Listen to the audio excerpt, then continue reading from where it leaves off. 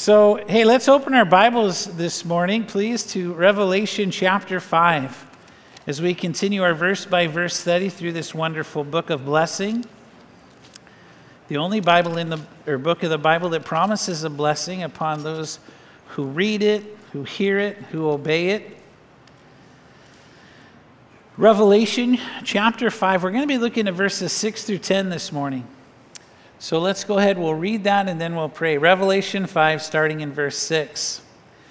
And I looked, and behold, in the midst of the throne, and of the four living creatures, and in the midst of the elders, stood a lamb as though it had been slain, having 7 horns and 7 eyes, which are the 7 spirits of God, sent out into all the earth. Then he came and took the scroll out of the right hand of him who sat on the throne.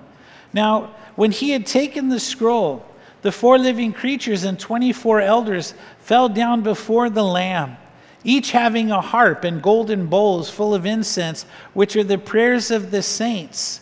And they sang a new song, saying, "You are worthy to take the scroll and to open its seals, for you were slain, and you have redeemed us to God by your blood, out of every tribe and tongue and people and nation, and have made us kings and priests to our God, and we shall reign on the earth."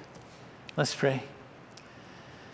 Lord Jesus, as we once again come to hear the teaching of your word, Lord, would you anoint each one of us here, those watching or listening, with your Holy Spirit. Lord, I don't know where everyone's at, but you do. And I pray you take us deeper wherever you are. Lord, conform us, Father, more into the image of your Son, Jesus Christ, this day. In Jesus' name we pray. Amen. So just to kind of zoom back in on where we are, the Apostle John is on the Isle of Patmos. It's approximately AD 95. The Roman Emperor Domitian has reportedly tried to kill John in many different ways, including boiling him in oil. And he just came out as if it was a warm bath. And then thanks for that. That was really nice. And so they exiled him to the Isle of Patmos, a Greek isle in the Aegean Sea. Today it's actually populated by some 3,000 residents. And in 2009, it was actually named Europe's most idyllic place to live by a magazine, but not so 1,900 years ago. Over 1,900 years ago, it was an extremely desolate island where prisoners were basically sent to die. No supplies were given. It was described then as a wasteland. And it's interesting, in the midst of John having been sent there to die, which he didn't die, by the way, he has this revelation. In Revelation chapter 1, verse 1, it is a revelation of Jesus Christ. If you just look back there, or you don't have to even turn, it just says there in verse 11, Jesus is speaking. He says, "I am the Alpha and the Omega, the first and the last. And what you see, write in a book and send it to the 7 churches which are in Asia." So Jesus has commanded John to write a book, send it to the 7 churches in Asia. And guess what? This is what we're studying today. Are you thankful that God told John to write this? I think it's so awesome to see just the beautiful connection. Now, John has been taken up into the Spirit, into heaven, we're told there in chapter 4. And he's giving us basically a glimpse into what heaven really is like. Again, as we said before, a lot of us have all these ideas of what heaven will be like. Well, as we're reading through, we have no need to guess. This is what heaven will be like. Now, some people, probably won't like this. There's no, the best golf course that's ever been, or the greatest, longest wave, or the biggest shopping mall, or whatever some people think heaven is. No. You see, heaven is all about God.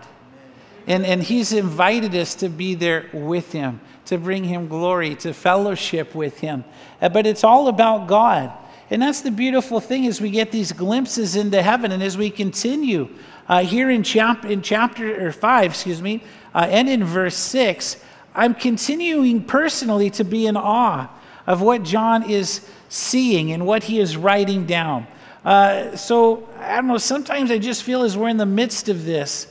It reminded me when I was studying the other day, just like what God said to Moses when he came upon the burning bush. Remember, and God is in the burning bush, and Moses comes up, and basically the Lord said to him, do not draw near to this place.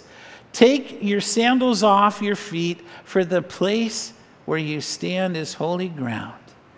And I truly feel that as we're coming here and we're giving visions that John is seeing there of God the Almighty sitting on the throne, and then today we see Jesus and these creatures and the 24 elders, all these things happening. It's just, this is holy ground. And it's beautiful ground. But it's interesting because God went on to say, he said, moreover, he said, I am the God of your father, the God of Abraham, the God of Isaac, and the God of Jacob. And Moses hid his face, for he was afraid to look upon God. You know, it's interesting. We've talked about this before. I've read that Revelation is the least studied book in the Bible, in the church today. So many pastors afraid to teach from it. So many Christians afraid to read because you got weird stuff, admittedly so. You know, you got these 4 creatures, you get all these weird kind of heads, you got coming up here, 7 eyes and all these different things. But when you take a step back and don't get caught up in that stuff, because again, it's so many rabbit trails we can go down, and just step back and what's happening? What is God showing John?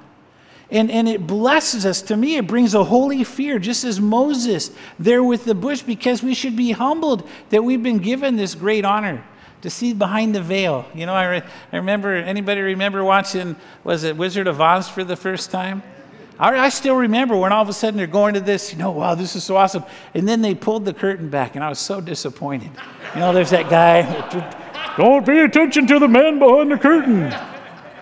We're seeing behind the curtain, and it's more awesome than we could even imagine.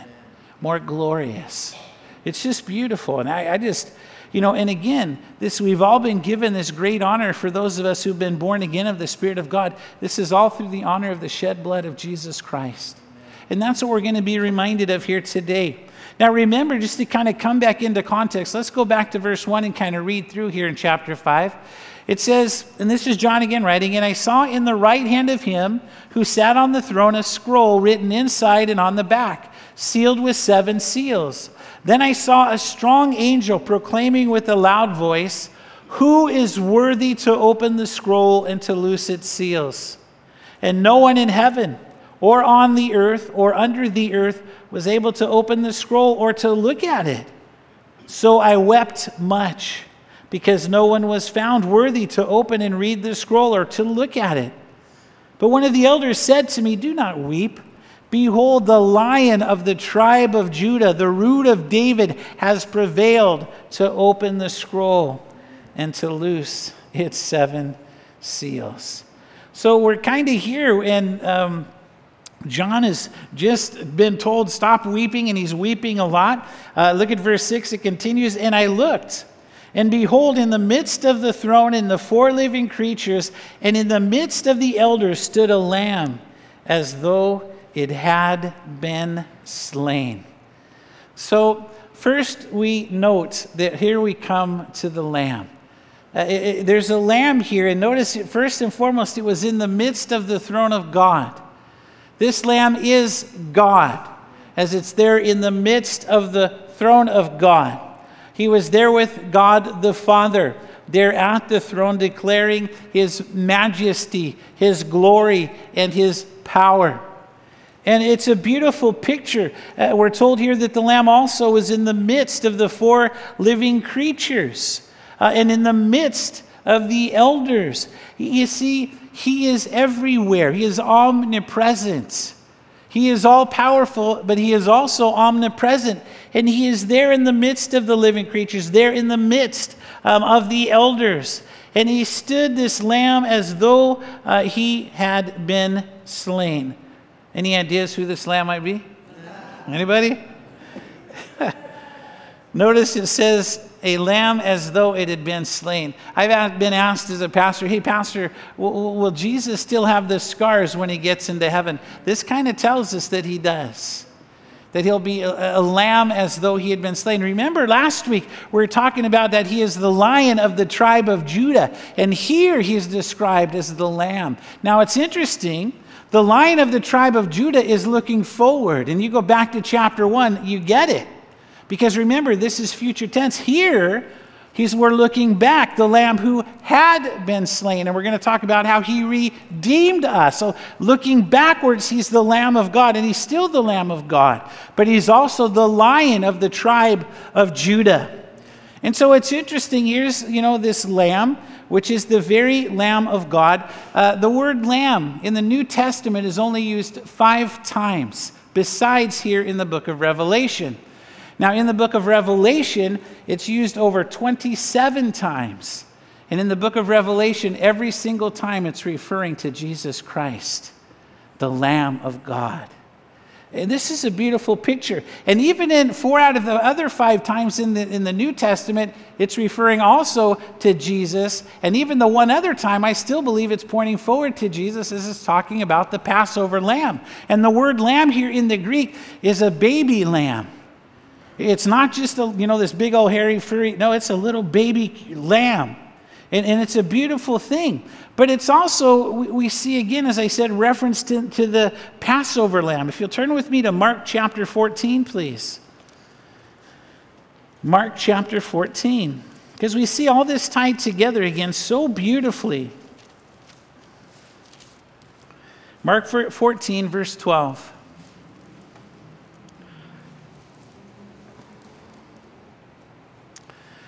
Mark 14:12. Now on the first day of unleavened bread, when they killed the Passover lamb, his disciples said to him, "Where do you want us to go to prepare that you may eat the Passover?"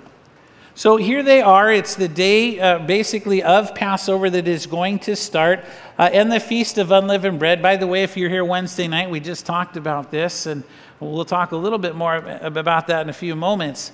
But it's interesting, so they're there, and his disciples came, "Jesus, where do you want to celebrate this?" When they killed the Passover lamb. And so basically Passover, like for us, if it was, let's say Passover was tomorrow, it would start tomorrow morning, right? Or maybe technically it would start tonight at 12:01, if you will, right? And so, but for the Jewish people, their days start at sundown. So their Passover would have started when the sun set that day. And guess what happened that night? It's what we call the Last Supper. And guess what happened on the same day that they lifted up the Passover lambs in the country of Israel? They're in Jerusalem. They're at the temple. Jesus Christ, the Lamb of God, was the Passover Lamb of God who would be lifted up that same day. The Lamb of God, as John the Baptist said, "Behold, the Lamb of God who takes away the sin of the world." Is that a coincidence? No. It's God showing you, hey, look, even back here when my people were in Israel, I had it all together. I know what's happening. And even that, when they had to kill a lamb and put the blood on the doorposts, and that was pointing forward to my son that would come to be the Lamb of God who would take away the sins of the world. Because God so loved the world, he gave his only begotten son to be the propitiation, the payment for our sins. Jesus died for our sins. I like how a fellow named Anton Howard, he wrote a song about this. He said this: "He paid a debt he did not owe. I owed a debt I could not pay. I needed someone to wash my sins away. And now I sing a brand new song, Amazing Grace, all day long. Christ Jesus paid a debt that I could never pay." Anybody have an amen to that? Amen. You see, guys and gals, he is and was the divine Lamb of God. John the Baptist said so in John chapter 1, verses 29 and 30. Peter echoes it in 1 Peter chapter 1, verses 18 and 19. He says this: "Knowing that you were not redeemed by corruptible things like silver and gold from your aimless conduct received by tradition from your fathers, but with the precious blood of Christ, as of a lamb without blemish and without spot." You see, the Passover lamb had to be without blemish. had to be without spot. And that was pointing forward to the sinless life that Jesus Christ would come and lead. The spotless Lamb of God. Now look at verse 6 back in our text as it continues. So it says, having 7 horns and 7 eyes, which are the 7 spirits of God sent out into all the earth. So, 7 horns basically within the scripture is a sign of power. So powerful, 7 eyes, that he sees everything, that he's omnipresent. But notice these are the 7 spirits. So again, we don't even have to try to guess. What are these 7 horns and 7 eyes? What is this? Well, it says right here, which are the 7 spirits of God sent out into all the earth. What are the 7 spirits? There's only one Holy Spirit, of course. We've covered this a couple of times now. Isaiah 11:2 basically says, as he's describing the Spirit of the Lord is the spirit of wisdom, understanding, counsel, might, knowledge, and the fear of the Lord. 7. So this is a description of the Holy Spirit of God. And remember, the number 7 in the scripture is a number of completion. And so we need to understand this, a number of perfection. It's used some 54 times, the number 7, in the book of Revelation alone. In the Old Testament, it's used 341 times. And so it's an interesting number. I don't get too far into the numerology. I think it's a fascinating thing. But again, I like to keep the main thing the main thing. And so it's an interesting thing. Let's look at it a little bit, but let's not get off track. Look at verse 7. Then he came and he took the scroll out of the right hand of him who sat on the throne. Remember last week, John was weeping. There's nobody worthy to take the scroll. There's nobody worthy to even look at the scroll. And then here comes the Lamb of God. He who had looked as, though he'd been slain, he came and he took the scroll out of the right hand of him who sat on the throne. Jesus Christ alone is worthy to take this scroll from the right hand of God. And again, it's interesting that God is still sitting there. He is, still God the Father Almighty. But even now, as he's taking this scroll from God the Father, this still shows that Jesus Christ is on the chief throne of all creation. He is God. You see, for Jesus alone is God. In part of the second person of what we call the triunity or the Trinity of God. God the Father, God the Son, God the Holy Spirit. One God, eternally existent, is 3 distinct persons. How does that be? How does that happen? I don't know. I don't. I've had people, so funny on the radio. Oh, Pastor, I can tell you how this works, and they give me an illustration. It's like water, Sometimes it's wet, sometimes it's steam, and sometimes it's boiling, or sometimes it's frozen. No, none of these illustrations. And Lord bless you for trying, sincerely. But I don't care if I know. That's the difference. I'm humble enough to say, you know what? You're God. I'm not. I don't care. This is what you say in your word. I believe it. And we have to come to that point because there will be things. Well, how did God, create nothing, everything out of nothing? Well, because he's God. Yeah, but how can the earth only be 6,000 years old? There are stars that we know are, billions of light years away. Well, if he's God, it's not too impossible for him to put light in between that star and this planet, is it? Because he would know. He created it, remember? Look, this is who he is. It is what it is. Now, again, here he is. He's taking the scroll out of the right hand of him who sent it. One commentator said this about it. He said, in the act of receiving the scroll, it is made evident that judgment and power over the earth are committed to Christ, the Son of God. And as we will see, is he's the only one who can open the thrones. And as we see, or the seals, And so Jesus says he's receiving this. And we know these 7 seals are 7 seals of judgment, the judgment of God. Each seal is a judgment of God. And when he opens the first one, as we're coming into chapter 6, thus begins the tribulation. Thus begins the judgments of God. But only Jesus Christ is able to do this. Only Jesus is qualified. We all think that we're qualified to judge the world somehow. I don't know how we get that, angst in us. And we all can do it, amen? We can all, well, look at what's happening. If I was God, I'd do this. No. I praise God that he's God. So this shows the power of who Jesus Christ is, that he is God. And we're going to come to more proof of that in just a few moments. But what's interesting is we see this whole picture happening now. Turn with me, if you will, to Daniel chapter 7, because we also see it written of in the book of Daniel. Very interesting. Daniel chapter 7.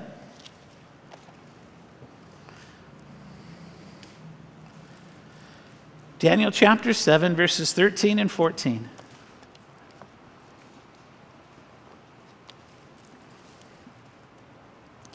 Daniel 7:13. I was watching in the night visions, and behold, one like the Son of Man coming with the clouds of heaven. He came to the Ancient of Days, and they brought him near before him. Then to him was given dominion and glory and a kingdom. And again, as we read this and we keep studying what we're studying, you see it all ties together, that all peoples, all nations and languages should serve him. His dominion is an everlasting dominion which shall not pass away, and his kingdom the one which shall not be destroyed. So we see this all throughout the scripture, so beautiful. But now as we come into verse 8, come back, with me to Revelation 5. As we come into verse 8, we see now that Jesus is now going to be worshiped. Now, again, I love to take, especially Jehovah's Witnesses, sometimes other cult members, and I just love to take them to the book of Revelation. Because I say, now, what are they doing right now? They're worshiping God. Yeah, but who does it actually say is God? And I bring them back. Look at it, it's the Lamb. Who's the Lamb representing? Every time they're just like, hey, it's time for us to go. Let's get out of here. It's like, no. Jesus is God because there's only one person that is to be worshiped. Who is that? God. So notice the picture that we're coming into here in verse 8. Now when he had taken the scroll, the 4 living creatures and the 24 elders fell down before the Lamb, each having a harp and golden bowls full of incense, which are the prayers of the saints. So now, first of all, we note that Jesus has taken the scroll. He hasn't opened it up yet. And yet again, we see now these 4 strange-looking creatures, these living creatures, and then we see also the 24 elders who have now left their thrones that are around the throne of God, and now they've come to worship Jesus the Christ, the Lamb of God. They fall down before the Lamb. I love this. They fall down to worship him. They fall down in adoration. You know what, guys and gals? Just again, remember that, these are mighty beings in heaven, no matter who they are, what they are. And yet they're humbling themselves before God. How much more important for us, right? To be those, even when we're worshiping the Lord, even as we're living throughout our days, just to be humble servants of our God. Worshiping because he deserves worship, not because he did what we wanted him to. Oh, God, thank you for doing this. I'm going to praise you now. No, Lord, you said no on this. I'm still going to praise you because you're God and I'm not. You're worthy and I'm not. Now, notice here too, look, check out what they each have. They now have harps. Now, what's interesting, anybody see the picture, right, when you get to heaven and then you get these big old harps, right? And that's why some people, dude, I want to go to heaven. It's so like, oh, you get these harps, so boring and this and that. Well, first of all, it's not about you, it's about God. But next, just a few things on these harps. I think it's interesting. First of all, harps are mentioned 3 times in the book of Revelation. And in chapter 15, verse 2, we're actually told that these harps are harps of God. So they're of God. Now, what's interesting, too, is each time these instruments are mentioned in the book of Revelation, they are always used in giving glory to God. Imagine today if all the musicians of the world, and even throughout history, always just sought to give glory to God. Imagine if all the Beatles wrote were praise and worship songs about God, or songs of his faithfulness. Imagine if Lady Gaga or some of those today, they were just singing songs about Jesus, biblical songs. But they don't, do they? It's kind of a sad thing. As a matter of fact, so many Christian musicians like to start out as Christian musicians, and then when they get famous, I'm going to cross over into secular music. Look, as a musician, I've been a musician for a long time. I started out in a Christian punk rock new wave band back in the 80s, and I had, visions of grandeur for a while. But I'll be honest with you, there is no greater honor than to help lead God's people in worship. None. None in all of the universe, period. When we get to heaven there, we're not going to see all these musicians. No, we're going to see humble people who just want to love God, praise their God, worship Him. So each time these instruments are mentioned in Revelation, they're always used in worship of God. And even here in verse 8, as they fall down before the Lamb, they get their harps out. They're getting ready to play a worship song to Jesus. Again, I love that. Now, what's interesting, what are the harps that he's singing, though? Because I find, again, as a musician, I find this interesting. You might not care about this portion of the study, but I think it's interesting. We know they're stringed instruments, right? But that's all we know. It's actually interesting because the Greek word used here is actually more associated with what they call a lyre, L-Y-R-E. And basically what that means is it's almost like a combination between a guitar and a ukulele. Like it's kind of this weird, fat body. And you've probably seen them maybe in some old movies or paintings. It's that kind of vibe. But what's even really interesting to me is the Greek word here is kitara.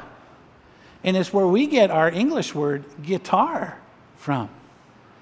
So they could just as well be sitting up there playing a Taylor or a Martin guitar, praising their God. Seriously, it could be, we think of it like this, but it could be anything. But here's the thing, it's going to sound so much better than, any, harp, or it's going to sound so much better than any guitar because they're of God. And I, for one, I can't wait. Lord, where's my new guitar, dude? Where's my new, woohoo! But again, just to be able to praise my God. And I just love this. So, but notice here, not only do they have these new harps or lyres, but we're also told, notice, that they have golden bowls full of incense, which are the prayers of the saints. So they have, again, we don't know how they're holding everything, but they have this lyre thing, and they have a bowl that is full of incense, which are the prayers of the saints.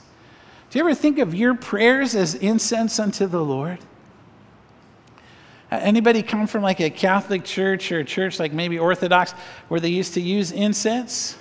I was an altar boy, so I got to go around and chicka-ching, chicka-ching, chicka-ching. You know what I'm talking about if you've been there. If you don't, oh well. But the smell would permeate, and it would go up from the incense, and it would permeate. And that's what this is representing, our prayers to the Lord. That's what they are to the Lord. So again, I don't know about you, but I want to have there to be a lot of incense. Some people don't hardly pray at all. It'll be like, is that from Joe? I don't know. It's hard to tell because he hardly prays. I don't know. I want it to be, that's Bill praising me. Oh, that's Bill lifting up his prayers to me. Oh, and that's what it reminds us of. In Psalm 141:2, it says, let my prayer be set before you as incense, lifting up my hands as the evening sacrifice. This beautiful picture, and they're lifting them up. I don't believe in coincidences. This last Wednesday night, we just happened to be in 2 Chronicles chapter 30. And as we're in 2 Chronicles chapter 30, we come into a very familiar picture as what we're seeing here in Revelation. We basically, the people of Judah and Israel had not celebrated the Passover, right, for many years. And King Hezekiah said, dude, we're going to have a celebration. We're getting everything back right with the Lord. Let's send out invites to even to Israel in the north who we're not even friendly with anymore. But man, let's do this. And let's all come together and celebrate Passover together. And so they came together. There was great celebration. There was great repentance. And the celebration went, which is usually a week. They said, dude, at the end of a week, this is too awesome. Let's keep praising the Lord. Let's go another week. And so they went for another week just praising the Lord as they were celebrating and remembering the Passover again in Egypt. when the angel of death had come and they'd sacrificed the lamb, and it passed over their houses. And even today, as we who are in Christ, that angel of death now passes over us because we are covered in the blood of Jesus Christ. But it's interesting, in 2 Chronicles 30, verse 27, it says this, "Then the priests and the Levites arose, blessed the people, and their voice was heard, and their prayer came up to his holy dwelling place to heaven." Their prayers rose up. And so even back then, we're told that this, this whole thing, and it gives you the thought of being in the outer courts there at the temple, and that's where the people would lift up their prayers, and they would have incense burning. And we need to look at our prayer lives as lifting up incense unto the Lord. You're bringing everything to him, bringing all of our prayer requests, bringing all of our petitions, but also our praises and our thanksgiving. So here they are, the elders. They have their harps, their golden bowls full of the prayers of the saints, his offering of praise. Look at verse 9. "And they sang a new song." Sang. And I just want couple quick things here. Now, I don't know if you've ever heard of people who are hymns only. There are churches out there, and some people, hymns only, man. That's all we'll sing. That, they're going to be bummed when they get to heaven. Because all of a sudden, look, here's a new song they're singing. Hey, wait a minute, we don't sing these old, new songs. We only sing the old stuff. It always cracks me up when people say that. We just want to sing the old songs or the old hymns. And by the way, if you know me at all, you know I love the old songs and I love the old hymns.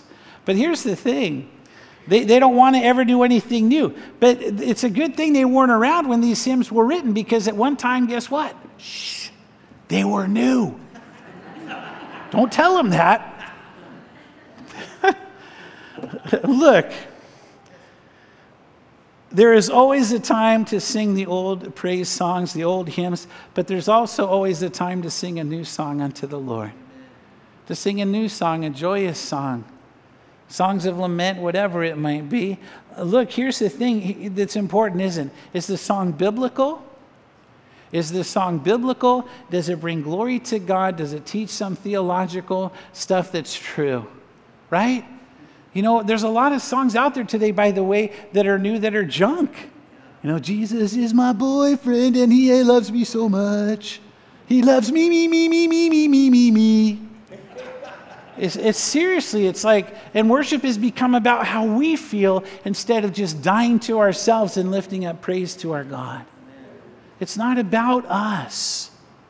Here we see a new song, and I love this. It's cool too, though, by the way, for the old people for the people who like the old songs. Guess what? In chapter 15 here in Revelation, they go back and they sing the song of Moses. They're singing new, old. I love it. I'm going to be, this is going to be awesome. And this is beautiful.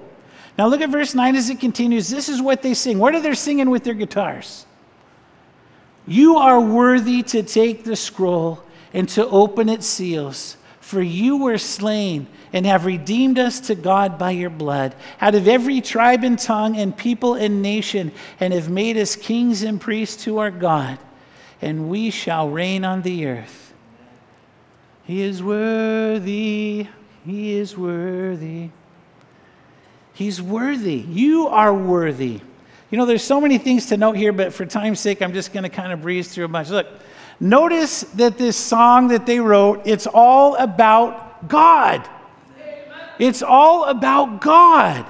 It's singing to God, you are worthy. You were slain. You have redeemed us to God. By your blood, you have saved us out of every tribe and tongue and people and nation. You have made us kings. You have made us priests. And even those, you made us kings and priests, but it goes on to say, unto our God.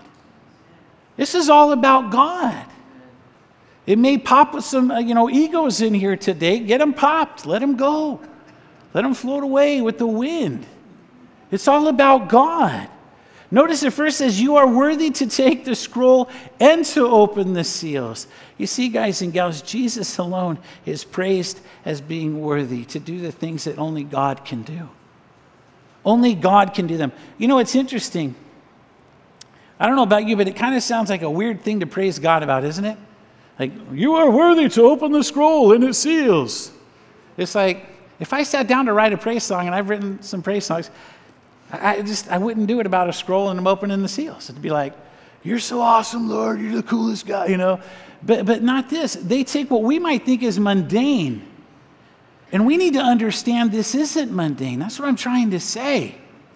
This is God Almighty who is about to put an end to mankind as we know it. And he does not take it lightly. It is not taken lightly. It is not done in a light manner, and only God himself can do it. You alone are worthy to take the scroll and to open the seals. And remember, the four living creatures, and the elders around the throne of God, they're singing this praise song to Jesus and declaring that he is worthy to do this. And I really think that it's mainly the 24 elders, as we're going to see what they're singing in just a moment. God is always worthy of our praise, guys and gals. Even for the most simplest of things. Did you wake up this morning? Everybody here wake up this morning? Yes. Did you praise God when you got up? Whoa, whoops, oh, forgot that again. Seriously, just even, I'm still here. Thank you, Lord. Thank you, Jesus. Praise you, Lord. Thanks for your new mercies today. Sometimes you're like, oh, bummer. Yeah, well, I know. But God is worth our praise for what we might consider the most mundane things. A flower comes up in a bunch of weeds. Lord, that's from you, isn't it? The sun comes up. God did that. I mean, we think about anything you see that's beautiful. God did that. The heavens declare his glory. Notice it goes on to say we're given some divine truths as to why he's worthy. It says, for you were slain and have redeemed us to God by your blood. Now, this is why I think it's mainly the 24 elders and that they represent the church here, because they are singing that they have been redeemed. You have redeemed us to God by your blood. Who has been redeemed? The church of Jesus Christ. There's no angels that have been redeemed through the blood of Jesus Christ. No creatures that we're aware of, but just us. Not just us. And again, notice here too, by the way, it doesn't say that you're redeemed by your good works. I'm redeemed by I got all this stuff. How come you're going to heaven? Well, I kind of cleaned up my act, 63, and now I've done this good thing, that good thing, this good thing. I've been a good father. It's like, you know what God does with that list? It's like, roll it up, throw it in the trash. Because that's not how we're redeemed.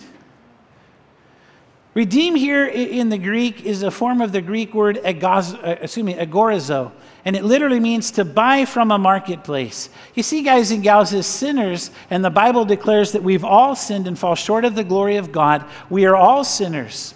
And so also the Bible says that the wages, the payment that we get, you have a severance package for being a sinner. Do you understand that? You get a payment for being a sinner. It's called death. The wages of sin, the Bible says, is death. So everybody who has sinned and everybody who has ever lived has sinned except for Jesus Christ. And so that payment is death. And that's not just physical death, but eternal life in hell. And then one day hell will be cast into the lake of fire. And all those in hell will also have been gone through the great white throne judgment. But also those that are thrown into the lake of fire, that for all eternity there will be weeping and gnashing of teeth. That's what it is. So we have a debt because of our sin that we can only pay with our lives. That's the reality. Yet Jesus came and he led a perfect life. Remember, life, the spotless Lamb of God. He was sinless, but hold on, he didn't owe a death, but he was still killed, remember, on the cross. He still died. So basically, he died a death he did not owe. So God the Father has made it to where we can enter into Jesus and his death to make payment for our debt. As we repent of our sins, believing in Jesus, Christ to have paid our debt upon the cross with his death, receiving him as the Lord and Savior of our lives, and then we are then born again of the Spirit of God. We then become disciples of Jesus Christ. How? Through his shed blood, that he paid that debt that we could not pay. You see, Jesus is the great Redeemer. For time's sake, let me just give you a couple scriptures. 1 Corinthians 6:20, for you were bought at a price. Therefore, glorify God in your body and in your spirit, which are God's. Galatians 3:13, Christ has redeemed us from the curse of the law, having become a curse for us, for it is written, cursed is everyone who hangs on a tree, that the blessing of Abraham might come upon the Gentiles in Christ Jesus. We have been redeemed. If you have been born again of the Spirit of God, you have been redeemed by the blood of Jesus Christ. If you have not been redeemed, here's the beautiful thing. You still have time to enter into that redemption. You still have time to say, Lord, I receive your payment upon the cross. My old pastor used to tell a great illustration. Let me tell it to you. It's called basically the boy who lost his boat. There's a little boy named Tommy, and he built this model boat. It was a sailing boat made out of wood, and it took him many, many weeks to build. And when it was completed, he carefully came and he set it in the water in this lake that had an attached river to it. And as he set it out, he had a little string attached to keep hold of it. But as the wind began to blow, Tommy's boat sailed great, by the way. And as the wind came, it kind of, all of a sudden, it just caught it in the wind, and he slipped on the string, and he tried to go into the water, and all of a sudden, it just kind of started going down towards where the river, the outlet was, and there goes the boat just floating away, and Tommy was crushed. His boat gone. Tommy ran along the sandy shore trying to get it, but he couldn't do it, and he went home. Now, a few days later, when he was on his way home from school, he went by a secondhand store, happened to look in the window, and guess what? He saw a boat there. And he goes, that looks like my boat. And so he went and took a closer look, and he said, sure enough, that's my boat. So he runs inside the store, tells the manager, sir, that's my boat in the window. I made it. And the manager replied, sorry, son, but someone else brought it in this morning, and I paid money for that. If you want it, you'll have to pay $1 for it. Tommy ran home and counted all his money, all his pennies and change, and he came up with exactly $1. He ran back to the store, rushed to the counter, and he said, here's the money for my boat. And he was heard saying as he left the store, as he hugged his boat, he said, now you're twice mine. First I made you, and now I bought you. You see, that's Jesus Christ. He's made us, and he's also purchased us for those who will enter into that purchase. It's a free gift, by the way. You don't have to do anything, just believe. You enter in by grace through faith, not of works, lest anyone should boast. There is a Redeemer, Jesus, God's own Son. Now, real quick as we're closing, look at the rest here. Verse 9, out of every tribe and tongue and people and nation. Oh, the great mercy and grace of God. Notice it's not just of the Jewish people, but it's of every tribe, every tongue, every people, and every nation. Amen. Look, if you're prejudiced here, first of all, let me call you to repentance. Prejudice in any way, because you're not going to be happy in heaven anyway. I think the prejudiced people are going to be more happy in hell. Here's why. Because there's going to be people in heaven of every tribe, every tongue, every people, and every nation. So I say to the prejudiced people out there, get real. Get right with Jesus Christ. There's no place for that in Christianity, period. You call yourself a Christian and you're prejudiced, let me just say it this way, you're a liar. Period. Look at verse 10. And have made us kings and priests to our God, and we shall reign on the earth. Now, we covered this, the priests, kings and priests, back in chapter 1. You could look at the study on that. But it's just such a beautiful thing to think. I used to be taught that only the people up at the top, they could be priests. They could be, no, we're all part of the royal priesthood now. And one day we're going to be kings and queens. Think about it that way. Now, I think that this is referring to the glorious honor that we're going to have as Christians who have been raptured, and then the tribulation takes place, and then Jesus returns at the end to set up his millennial reign, 1,000-year reign upon the earth. and that we're going to be helping him rule upon the earth. Now, the key is, by the way, it's like, woo, I got to be a king. I got to be. No, we got to help him. It's unto him. It's for his glory. Oh, Lord, man, this is so awesome that you even will use us. Think about that. He, by his divine grace and mercy, will use us to reign with him. His blessings know no bounds. His grace so deep. His love beyond measure. And his holiness whiter than snow. Let's pray. Lord Jesus, sometimes the things you tell us and show us, they're overwhelming to us, Lord. But I pray that each of us, Lord, would take time to truly meditate upon you and what you've done, what you're doing, and what you will do in our lives, Lord, what you've promised. And your promises, Lord, are certain. I pray for each one here, those who are watching, Lord, or listening. Would you bless them wherever they're at with you, Lord? In Jesus' name, amen.